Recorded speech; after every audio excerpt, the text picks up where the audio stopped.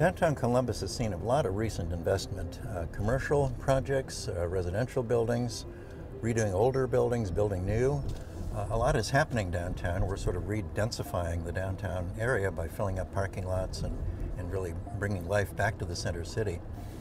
There are a number of developers doing this work. A lot of it is very innovative. And today we're going to be meeting with one of them who's doing some really interesting projects.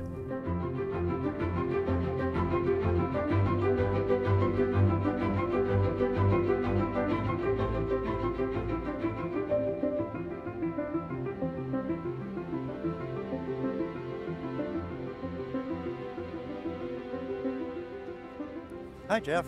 Hey, Jeff, how are you? How are you? Good to see you. Good to see you. Everything? So you're having a big impact on downtown Columbus these days. I'm trying. Well, we're here at Gay and High, and I think you control, what, 3 corners? Three of the 4 corners. And so what's happening here at Gay and High? We've had some new construction in terms of other apartment buildings that we've built, and we're in the process now of renovating these buildings here. I remember the block from Gay to Long on the west side of High. That was a parking lot for years and years. Decades. So you filled that in? Yeah, we did. And that's apartments and commercial space? That's apartment and commercial space. And then on the east side of the street opposite, there are the old, well, some people remember the old Madison's clothing store. Sure. And then Argo & Laney Jewelers was in the old White Ains optical building, as I recall. Exactly. And those are all getting redone. They are.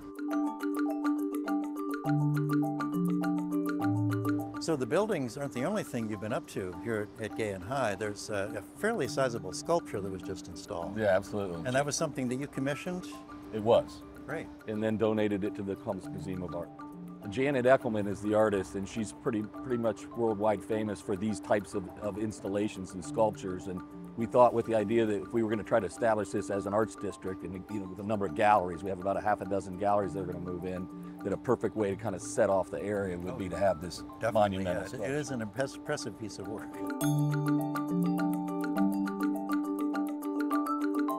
What was the earliest project here that you did at Gay and High? I think the earliest project really was the Citizens Trust building that we worked on, as you remember, with you. Right, yeah. Placed that building on the register and created, I think it was 63 apartments and some restaurant retail space. And now we're in the process of selling those apartments as condominiums, which has obviously been popular also too. Well, I'd love to see a little more. Great. All right. Let's go do it. Lead the way.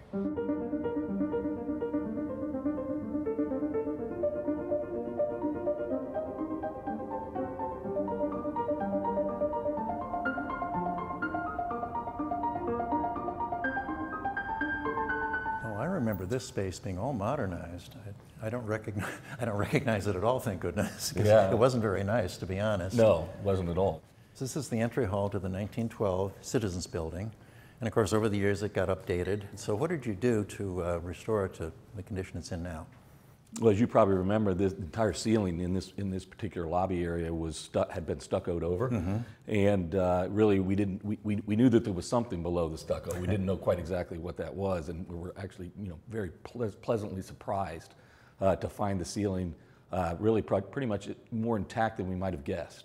Well, of course, it looks like hammered copper, but I suspect it's painted plaster. I mean, even in historic times, they had shortcuts. Sure, and that's exactly what it is, painted plaster. But boy, it came out really well. They really did. And these, as near as you can tell, these are the original colors that were used on the surface. Yeah, I believe so.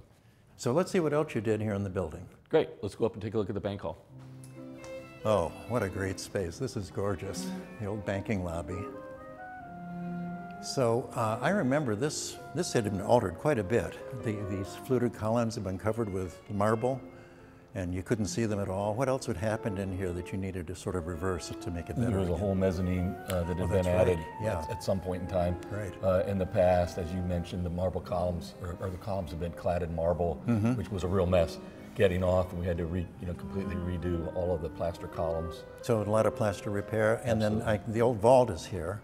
Yes. And how are you using that now? That's a small space. That's actually our mailroom. It worked out great. That makes sense. Yeah, and it actually almost looks like a vault still because the mailboxes look like security deposit Well, boxes. and you can still see the workings of the vault door and all of that. Absolutely. Well, this has been terrific. Seeing these projects, you've accomplished a lot. But what else is coming down the line? What do you have planned? Well, as we spoke about earlier, there's projects on the east side of High Street that are currently under construction. Right. And we also have the renovation of the PNC Tower, both as a mixed-use building, part office, part apartments, and that's nearing completion right now. And that's the one that has the sunken plaza with a big water feature. Exactly. Oh, really? Yeah. Well, I'll have to have a look at that at some point. Well, what you've been doing downtown, I think, is really important, bringing people back downtown, repopulating the place, increasing the density downtown, making it back into to the city it once was. And it went through a long period in the 20th century where it really wasn't as healthy as it could have been. So this is something really important.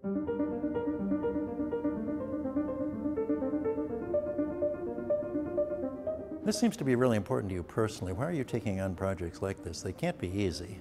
They're not easy, but as you know, like you, I'm a bit of an old building, buff and a history buff on the one hand. On the other hand, I was born and raised in Columbus, Ohio, and there really isn't an example in the country of any prosperous city that doesn't also have a healthy downtown. So anything that we can do as a family and I can do personally to try to make that happen, I think is important for the community. Well, I think it really is happening, and it is thanks to people like you. Thank you for the tour and for all the work you're doing. Thank you.